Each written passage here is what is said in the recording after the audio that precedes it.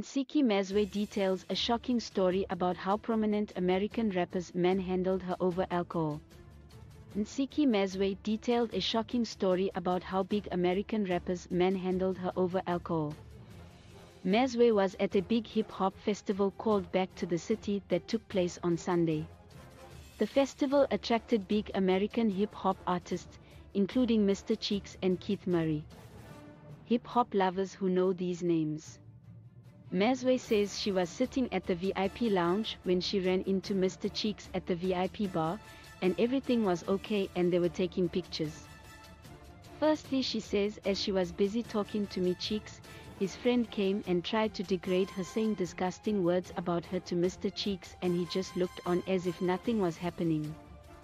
After a few minutes, Keith Murray, who is also a famous American rapper from a group called the Lost Boys, was brought to her table by the same American who was throwing profanities at her. He then saw a bottle of expensive brandy that Ntsiki and her crew were drinking.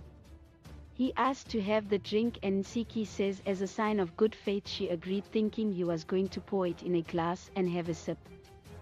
But he took it to the rapper's table with Mr. Cheeks and they drank almost all of the brandy through the mouth, passing it around. The trouble started when Ntsiki started to ask for her bottle of alcohol back, and then when she tried to grab it.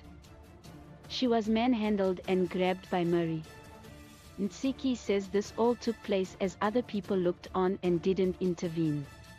It doesn't end there. The poet says that the Americans started to apologize when they realized that they messed up and attempted to pay $20 for a bottle worth of $1,000. The musician says that she was horrified at the level of poverty that the rappers were showing, but also how they treated her for her alcohol. Ntsiki days she was shocked at stars she enjoyed since her childhood was acting so ghetto and actually destroying their brand with their South African fans. She says the Murray guy also manhandled another camera woman, and she says that she is concerned for the women in these men's lives.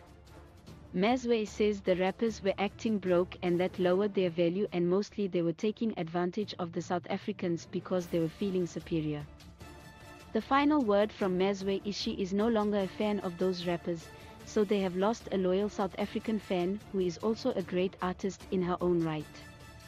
Leave your comments in the comment video below. Don't forget to share with your family and friends.